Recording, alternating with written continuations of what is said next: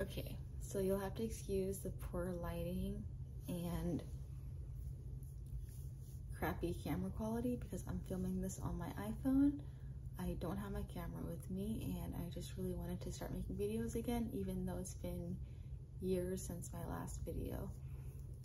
Quick update, I'm in a mental health rehab.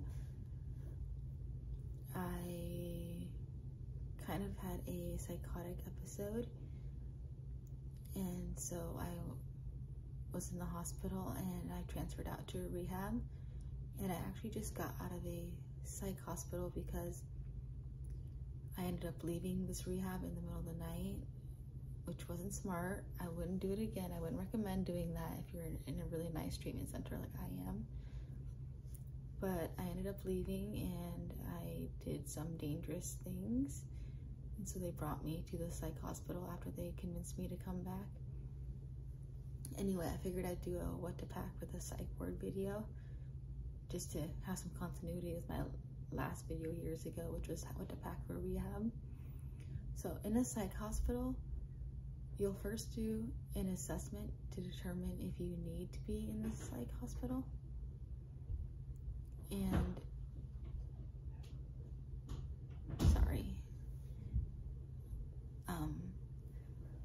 they'll ask you like all the standard psych eval questions, like what your symptoms are, what your diagnosis is, or if you have multiple different ones. They'll ask like if you know why you're being brought in that day and what behaviors or symptoms you're exhibiting that they could deem you a risk for, and if they should admit you or not. And obviously I was admitted, and the day-to-day of a psych ward is you usually wake up around 6, 7, or 8 a.m. depending on the unit that you're in, and they'll wake you up for breakfast and medications. Then you'll have groups for a good part of the day before lunchtime and after lunch, and groups are like processing group or group therapy, and it's not super helpful, but they try to teach you skills like DBT skills, coping skills. They try to do a little bit of psychoeducation, and it's technically mandatory to go because it looks better if you go. You have a better chance of getting out. But anyway, after the groups and the meals in the evening, you have like 6 hours of downtime, and I try to sleep my way through my hospital stay so that I wasn't so miserable. But if you don't find something to do, the time can just seem to never pass because you don't get your phone at 99% of psych wards. This last one I was at let me have my phone from like 7 to 8 p.m. and that was like a miracle. I'd never heard of that before.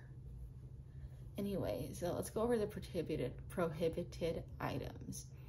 You can't bring anything valuable because they don't want it to get stolen. So you can't have any jewelry, you can't have any like iPods or other electronics, and you also can't have any products that have alcohol in the ingredients. So you just like, if you bring any toiletries with you, make sure they're sealed and that they're no alcohol in them. You also can't have electronics. I don't know if I just said that. Sorry if I did. But anyway, yeah, you can't have electronics. But I would recommend you bringing your phone because you may luck out and your unit may let you use your phone, but it's also nice to have your phone when you discharge. So if they don't allow it, they'll just keep it safe for you. And also, you can't have any hardback books because it's deemed like a safety risk. And some psych wards don't let you have pens or like colored pencils or markers, but that varies depending on which one. But most of them won't allow pens. You'll have to use another writing instrument. Okay, so for the miscellaneous items, I wrote down like entertainment and miscellaneous. The first thing I would bring is something to occupy your time. So I would suggest bringing your own crayons. They usually will provide some crayons and coloring pages, but they've been used and abused by hundreds, if not thousands, of clients and patients. So it's just better to bring your own to pass the time, because even if you aren't into coloring, there is nothing else to do in a psych ward. Just color, make the time go by. Bring your own crayons and either print out some coloring pages or get a soft bound, soft cover sketchbook or coloring page that you can just color in.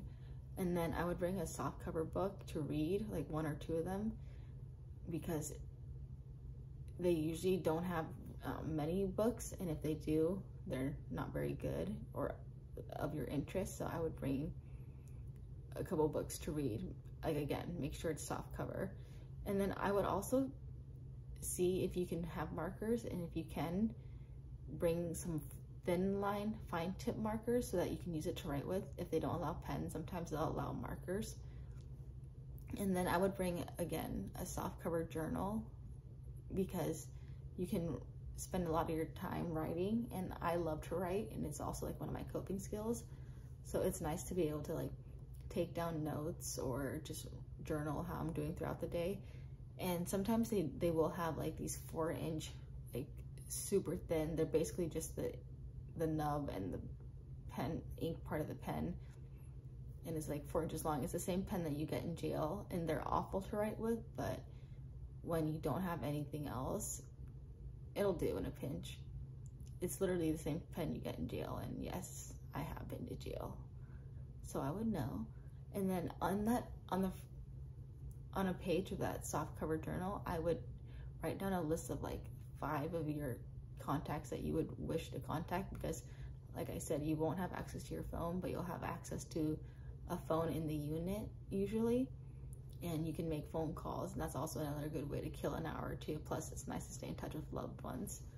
And then for toiletries, psych wards, they'll provide everything that you need to survive, but nothing you need to be comfortable and like pampered.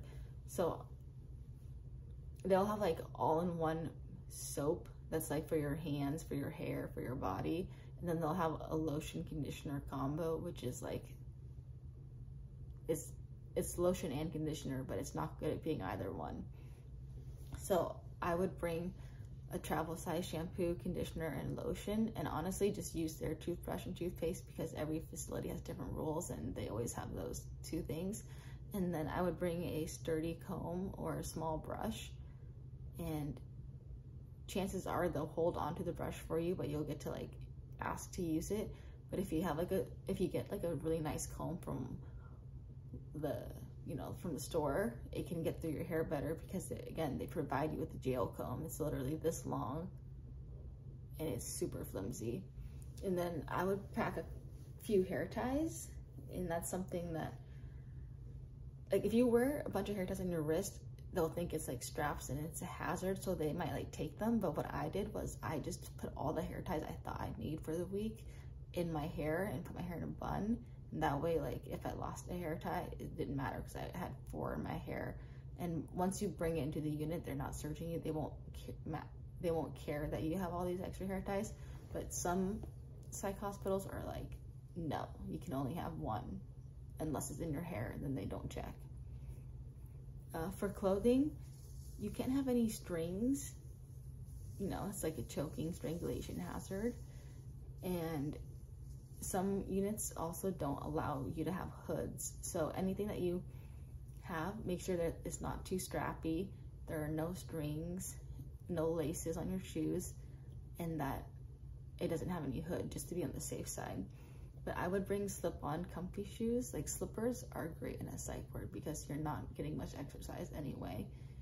You're like, some of the places you can't go outside at all. So I would just bring like hard-soled slippers or shoes, and then just a bunch of sweatpants and like baggy t-shirts and long sleeve shirts.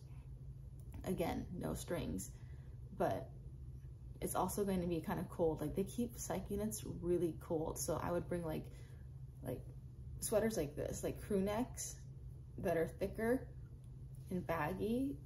The rule is you want to be comfy and not bring anything prohibited. So think of like all your comfy going to sleep PJ type clothings, and that's what you'd want to wear.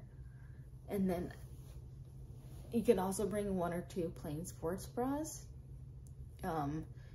or like bralettes, as long as you're not like having multiple straps, you know, just like the 2 shoulder straps in the band. That's it. They don't allow like padded bras usually, or underwires.